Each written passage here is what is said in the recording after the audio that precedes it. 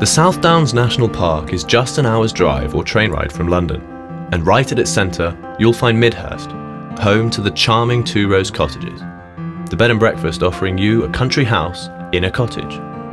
The National Park is famous for its beauty and beloved by walkers and ramblers from all walks of life and across the globe.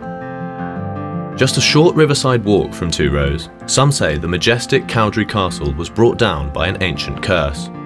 Burnt to the ground in 1793, the only heir to the property was drowned just 2 weeks later. Skip forward 3 centuries, and Midhurst is home to the modernist writer H.G. Wells, and the town features in many of his novels. Today, Midhurst is jammed with cafes, restaurants, and interesting little independent shops, as well as playing host to regular markets, car boot sales, and book fairs.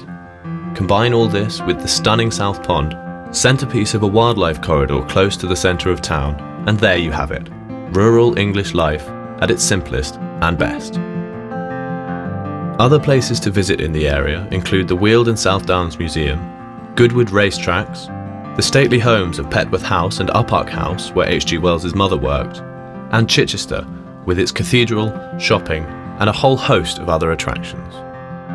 Once you've finished exploring, enjoying a sporting event, or you've completed your work for the day, you'll need a place to unwind, a seriously comfortable night's rest, and a locally sourced, home-cooked organic breakfast, before setting off to do it all again. Two Rose Cottages, your very own country house in a cottage. We look forward to welcoming you soon.